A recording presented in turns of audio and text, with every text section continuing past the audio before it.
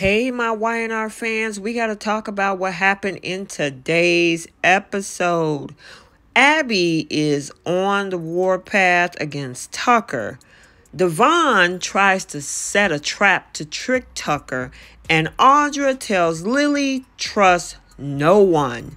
Welcome back to CBS Soap Dish Recap, where we recap everything CBS soaps, both the young and the restless, and the bold and the beautiful. This is your Young and the Restless recap for October 24th.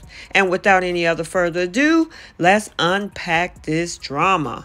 So we start off over at Chancellor Winters. Now, Devon is griping to Lily about Nate before deciding to call Tucker to see if he can get a little bit of intel. He's hoping to trick information out of Tucker, but yeah, I don't know if that's going to work.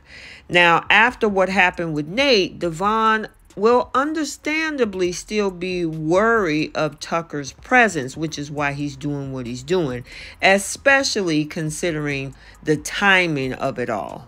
Now, speaking of Tucker McCall, he has another private meeting with Audra so they can push for a whole new plan. Now, Audra talked about their original one, which involved getting Devon to merge his shares with Tucker for controlling majority. But with the IPO possibly not happening, Audra suggests a hostile takeover is the only other option. Now, Tucker and Devon will be the only people worthy of running Catherine Chancellor's company as far as Tucker is concerned. So he urges Audra, you need to figure something out. Now, over at Society, Chance shows up and bring Abby a bouquet of flowers, and he's pushing for a night over at Noah's new nightclub.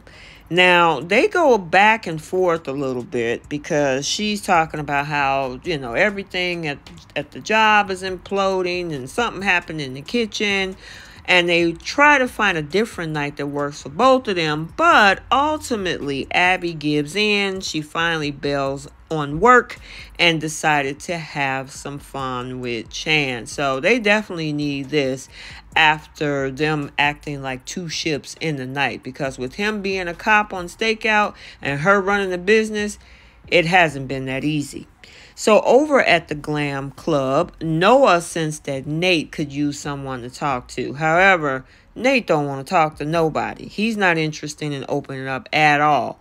Now, after Nate pushed Noah away, Noah reflects now on an argument that he had with Audra back in London. Now, back over to Nate, while he's sulking in his miseries, he pull out his phone, pulls up Elena in his contacts, wanted to call her, but decided against it because, he know that there's probably no coming back when it comes to Elena. Now, once Abby and Chance make it to the nightclub, they actually are excited because they missed the grand opening. Noah is happy for them to be there. And of course, he gave them a VIP section seat.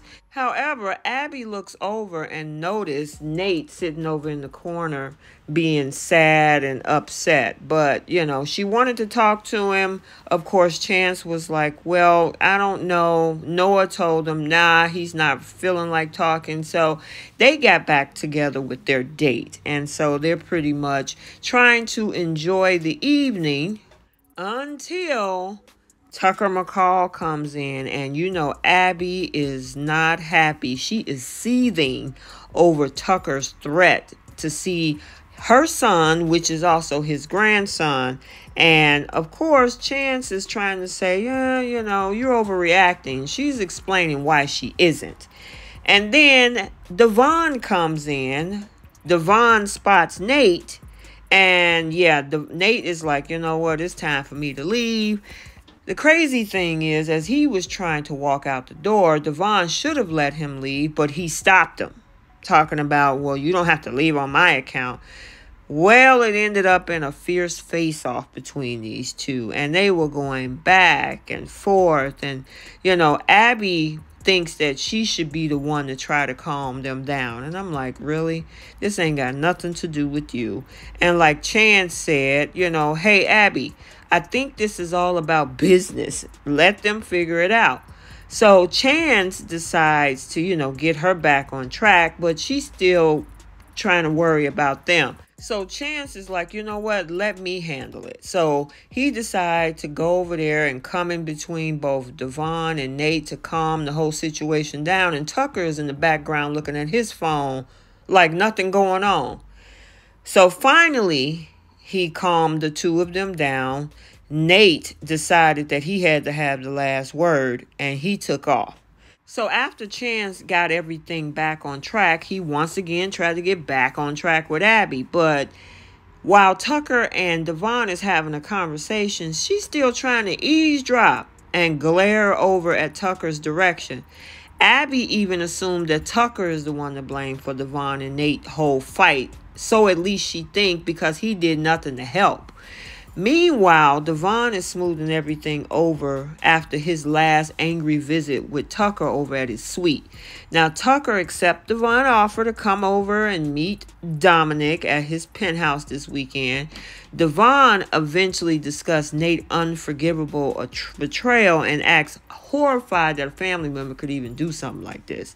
Now, once Devon brings up Nate's view of Neil and how nobody can measure up, Tucker suggests that Devon should think long and hard about that. Maybe there's some merit to that. And if there is any truth to Nate's concerns, Tucker advises that Devon should fix that problem before it leads to, the downfall of Chancellor Winters. And Devon's look on his face was like, what? Why are you concerned about that? But you know what? Obviously, he knows something going on. And of course, Abby just cannot let it go. She finally has a date night with her husband, and she just can't help herself. She's all up in the business. She's worried about what Devon and Tucker are talking about, especially if it has something to do with Dominic. And hey, her husband is like, look, just let it ride. Let's enjoy our evening. We barely get a night out. We got a new baby. You got a business. I got to work the streets as an officer. Here, take this menu. Let's order some food and enjoy the rest of the evening. So it looks like Abby decided to calm down, and maybe not, because as soon as Chance thought she was right back over there looking at him. So now over at the coffee house, Audra bumps into Lily and warns her, trust no one when it comes to this IPO. Now, Lily counters that, hey, wait a minute, I trust Devon. But Audra acts like, you know what, when it comes to money and power, it can bring out the worst in people. However, Audra also pointed out that most companies don't regret going public, so she won't think, Nate's actions should rob Lily at this whole chance of success. But listen to her words, Lily. She said trust no one. That includes her as well. Now, once Lily leaves, Nate shows up and expressed surprise when Audra isn't angry at him. Now, Audra, she said she don't condone what Nate did, but she give him points for creativity and act like that, him doing that is him taking big chances. That sounds like Amani's line. Now, Nate ends up hinting about Devon letting family get in the way of business. So Audra kind of wonder what he means by that. And since Nate thinks that, I don't know, spilling too much to outsiders got me in this mess in the first place, he declines to repeat that mistake, and this is where he decides to take off. So, yeah, this looks like this is going to get even worse. There's another heated encounter between Nate and Devon coming up, and as for Audra, Chancellor Winter thinks they got rid of one mole where there's a bigger one right under their nose. So we got to see how this all unfolds. Okay, so there you have it, your Young and the Restless recap for Monday, October 21st, 2022. If you haven't checked out the Bold and the Beautiful recap also for today, it has been uploaded to the channel. And until the next video, like, comment, and subscribe, and we will see you soon. Bye.